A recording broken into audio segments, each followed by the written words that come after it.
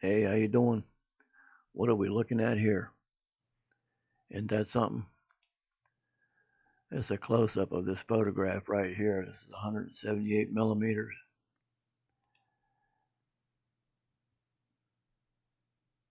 That's 178 millimeters, and so is this.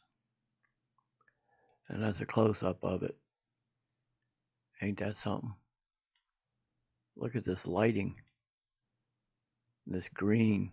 Uh, it's just beautiful. It's like turquoise blue. It's got this honeycomb waffle construction, whatever it is.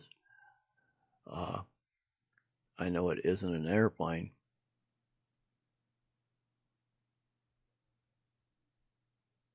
And that's an enlargement of that photograph there. This has not been enhanced at all.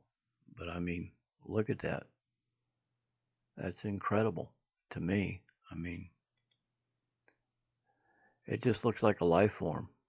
I don't know any other way to explain it. Like a plasma type life of some kind. And this appears to be attached. These little appendages here. And this thing can just fling around like a flying octopus or something.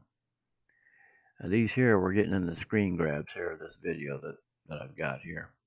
And I put these on here to show you that this video that you're going to watch here looks like an airplane because it pops so bright when it strobes.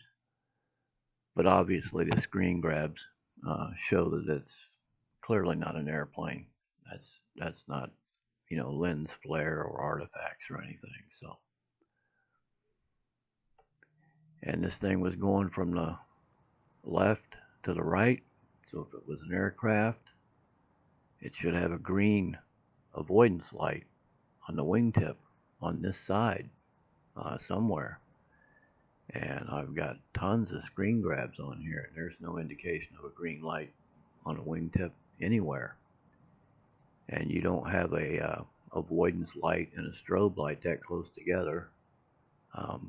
It just doesn't add up. This thing has got to be alive. It's the only thing I can figure. You see it passing by the cell phone tower there, and it's at a really low altitude.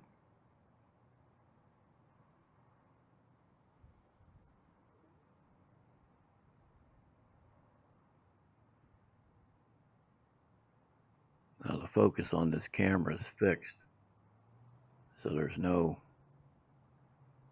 problem with the camera trying to focus in on what it is looking at here, because this is a manual focus.